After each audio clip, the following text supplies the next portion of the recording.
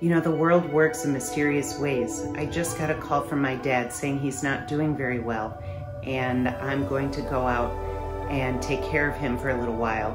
But before I go, I wanted to do this video about digital journals because it's an important one. Last winter, before the pandemic, I discovered a YouTube channel called Lavendaire.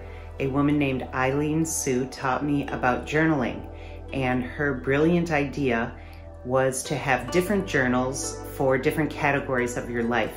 So I bought some paper journals and I started doing that, and it was an amazing transformation for my mental state.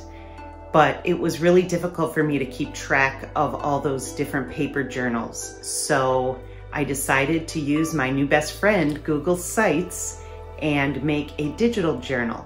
And I wanted to share that with you. In Google Sites, I set up different pages for different categories, and that really helped me keep track of where I was. And what I also did was I found inspirational pictures so that it makes it fun and motivating to want to go to my digital journal. If I'm stressed, it makes me relax. Not only does this digital journal help me keep organized with what I'm thinking about and what I'm doing, but it really gives me a sense of gratitude when I can go back and look at what I've done, and I can realize how far I've come in just a few days or a few weeks. I can also see patterns of things, maybe things that have been bothering me, and so when I look back and I see that there's a pattern, then I can do something about it and take some productive action towards solving that. This is something that I really look forward to doing, and it has been extremely helpful for me in this time of stress. Here I am in my Google Drive, and I'm going to show you the folders and sites that I've already set up.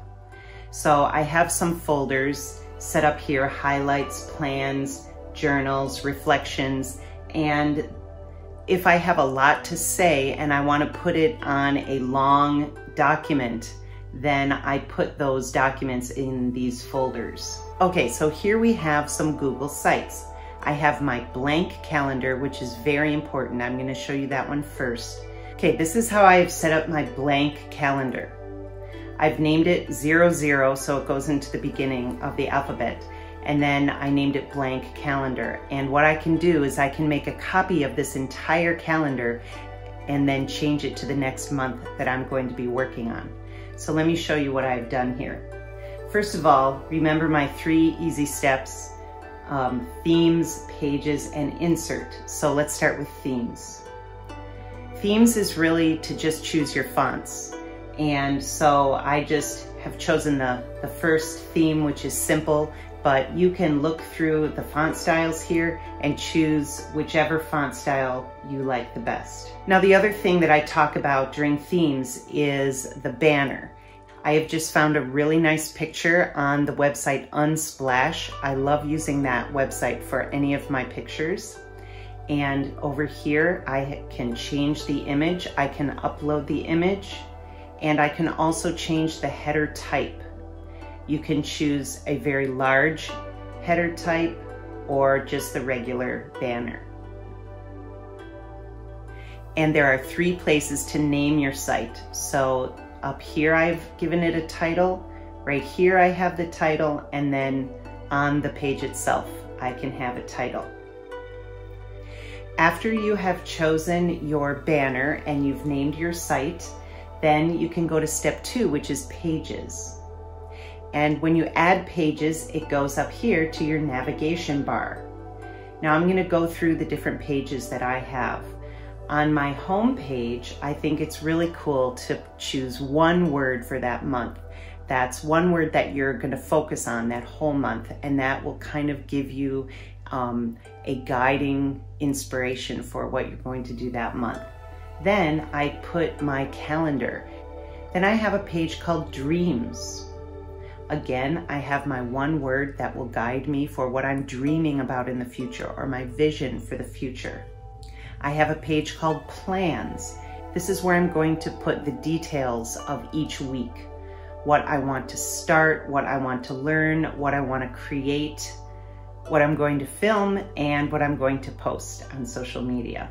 And then I just copied and pasted these for each week. And you can either do this before, during, or after. And it's just a really great way to keep track of the details of what you're doing. The next page is called Journal, because throughout my day, I will find that I'm either upset or confused, or maybe something really great happened, and I can sit down and I can sit down and just type something here in a text box and get it off my mind. Then I have reflections, and again, I'm going to choose my one word that it might be the same or it might be different from what actually happened in that month. I have a page for highlights. It keeps track of the most important things that I want to remember about that month.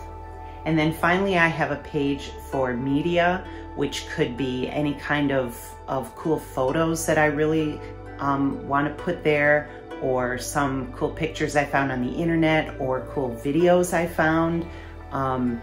Any kind of media that you happen to come across that you find inspirational, or something maybe that you used that you really loved and you wanted to use again. So I have a whole page for that. All right, let me go back now to one that I've done. As you can see, I have one for July, and I'm really excited to show you the one I have for August. Before I get started and show you my August digital journal, I want to show you the website that inspired all my pictures. This website is called itl.cat, and it has free wallpapers. And so I typed in spa wallpaper, and I got all these amazing, meditation type pictures, and I was able to save and use those for my website. So I want to show you that. Okay, so here I am at the home page. This is my favorite one of those pictures. And as you can see, I put my one word, which was social media and reconnecting with my friends. That's what I really wanted to focus on in the month of August. I started my Facebook and Instagram accounts. I posted on Twitter, and I started my YouTube channel, and I launched my website. So I really did a lot. And here's my calendar that has all of my events that happened. Then I have my dreams page, and I was really missing my friends over the summer, and so this is about connecting with friends. I also got this great idea from my wonderful Eileen Sue friend from Lavendare, and that is how to make a visual vision board, a digital vision board. And one thing that I really love the idea of is to do different categories, and so you can find really inspirational pictures in different categories of your life throughout the year and create a vision board to give you inspiration. And I haven't tried this yet, but I'm really excited to. So in my plans, again, I have my one word, which is patience, and each week I have the details of what I've been doing. And this really helps me keep track of the details of what I've done or what I am planning to do, so I can come back here and refer to this quite often. Then I have my journal, and I can either put these in a Google Doc and connect it in here, or I can just click and make a text box and use a different text box for each day that I feel like writing something in my journal. Reflections is a very special place that I can go back and think back on what I need to reflect upon. And I've even done a different font for this, because I feel like these are very special thoughts and feelings about what happened in the past. And so I want to make that a little bit special and choose a little bit fancier font for that one. And then the highlights page is just very short, and it just gives me a few sentences about what some of my highlights were from the month. And then I have my media page where I have some pictures and videos that have given me inspiration this month. So I hope that gives you some inspiration about what to do for your own self-care during this very stressful time during this pandemic. It has really helped me focus on what I need to focus and keep me on track and keep me going. I know that everyone is going through their own struggles, and this is a way, keeping a digital journal is a way to help you through these difficult times. Thanks for watching.